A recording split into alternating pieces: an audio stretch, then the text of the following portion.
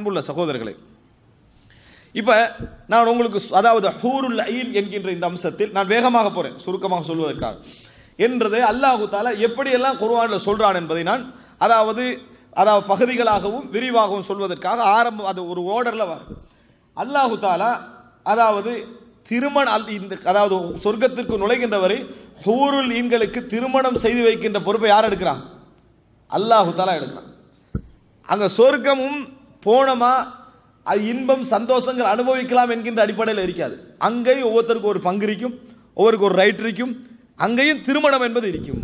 அங்கேயும் திருமணம், உனக்கு தகுதியற்றவர்கள் என்று இருப்பார்கள், உனக்கு தகுதியானவர்கள் என்ன செய்வாங்க இருப்பாங்க. அப்ப சொர்க்கம் கூட எங்களுக்கு ஒழுக்கமான இடம், சொர்க்கம் கூட ஒழுக்கமான இடம் என்பதை புரிந்து கொள்ள வேண்டும். ஒவ்வொருவரும் இருப்பார்கள், அவருக்கு மனைவிமார்கள் என்ன செய்வார்கள் இருப்பார்கள். அப்ப அங்க ரைட்ஸ் இருக்குது. அல்லாத எல்லை அவர்கள் என்ன செய்ய மாட்டார்கள், தாண்டவும் மாட்டார்கள், தாண்டுவதற்கு நினைக்கவும் மாட்டார்கள். அல்லாஹு தஆலா குர்ஆனிலே சொல்கிறான், சூரத்து துஹான் 53 தொடக்கம் 56 வரைக்கும், அதே போல சூரத்து தூர் 19 தொடக்கம் 20 வசனம் வரைக்கும்.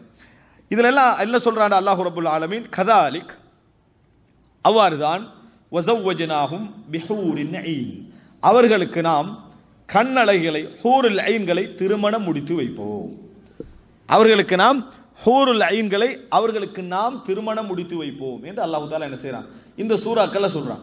அப்ப சொர்க்கத்தில் ஒரு மனிதனுக்கு கிடைக்கக்கூடிய சந்தோஷங்களில் இறைவன் ஹூருல் ஈன்களை திருமணம் முடித்து வைத்தலும் என்ன செய்கிறது அடங்குகிறது என்பதை புரிந்து கொள்ள வேண்டும். அன்புள்ள சகோதரர்களே, அடுத்தாக பாருங்க, ரசூலுல்லாஹி ஸல்லல்லாஹு அலைஹி வஸல்லம் அவர்கள் அதாவது சொல்லி காட்டுகிறார்கள், புகாரியிலே 4879வது இலக்கம், 4879வது இலக்கம், ரசூலுல்லாஹி ஸல்லல்லாஹு அலைஹி வஸல்லம் சொல்கிறார்கள், குடும்பம் மனைவிமார்கள் அப்படின்னு சொல்றாங்க. இதுல உலகத்து மனைவியர்கள் அடங்குவாங்க, ஹூருல் ஈன்களும் என்ன செய்வார்கள் அடங்குவார்கள். ரசூல் ஸல்லல்லாஹு அலைஹி வஸல்லம் சொல்கிறார்கள், இன்ன ஃபில் ஜன்னா ஹைமதம் மின் லுஅத்தின் முஜவ்வஃபா, சொர்க்கத்தில் ஒரு கூடாரம் இருக்கும், ஒரு முத்தால் ஆக்கப்பட்டிருக்கும். முத்து இவ்வளவுதான் இருக்கும், ஒரு முத்தால ஒரு கூடாரம் என்ன செஞ்சிருக்கும் ஆக்கப்பட்டு, அவ்வளவு பெரிய முத்தாக அது என்ன செய்யும் இருக்கும். அப்படி ஒரு முத்து பெரும் அதாவது குடையப்பட்டு அழகான ஒரு கூடாரமாக ஒரு மூமினுக்கு என்ன செய்யும் வழங்கப்படும்.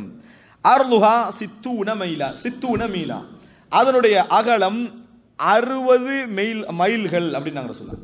60 மைல்கள், இந்த அளவு இன்றைக்குள்ள அளவு மைல் அல்ல, கண்ணு கட்டிய தூரம் 1 மைல். இப்படி 60 மைல்களுக்கு அந்த ஒரு முத்து என்ன செய்யும், ஒரு முத்தால் அந்த கூடாரம் ஆக்கப்பட்டிருக்கும். ஃபி குல்லி ஜாவியத்தின் மின்ஹா அஹ்லுன் மா யரவுனல் ஆஹரீன், அந்த ஒரு முத்து அப்படி கூடாரமாக அமைக்கப்பட்டிருந்தா ஒவ்வொரு ஏங்கிள் இருக்கும். இப்படி அந்த தூரத்தில் என்ன நடக்கும்னா, இவர்களுக்கு ஒவ்வொரு அந்த மூலைகளிலும் அந்த ஏங்களிலும் வாழக்கூடிய அமைப்பிலான ஏற்பாடு அல்லாஹ் செய்திருப்பான். அவருக்கு ஒவ்வொரு அந்த ஏங்களிலும் மனைவிமார்கள் இருப்பார்கள்.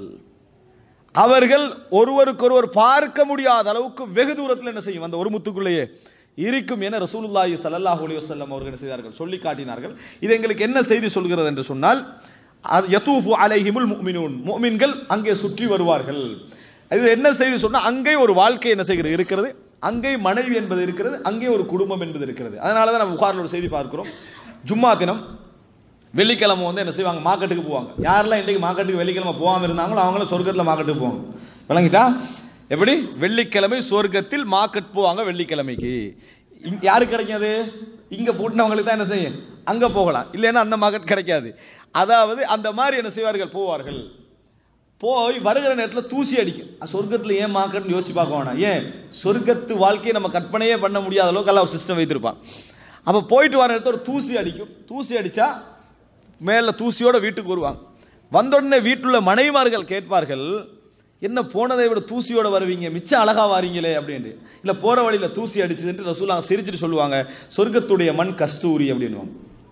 சொர்க்கத்துடைய மண் கஸ்தூரி என்று ரசூலுல்லாஹி ஸல்லல்லாஹு அலைஹி வஸல்லம். இதெல்லாம் எங்களுக்கு என்ன சொல்கிறது என்றால், சொர்க்கத்தில் அல்லாஹு தஆலா மனம் முடித்து வைப்பான், திருமணம் முடித்து வைக்கிறான், ஹூருல் ஈன்களை திருமணம் முடித்து வைக்கிறான் என்ற செய்தியை நாம் என்ன செய்கிறோம் இதில் பார்க்கிறோம்.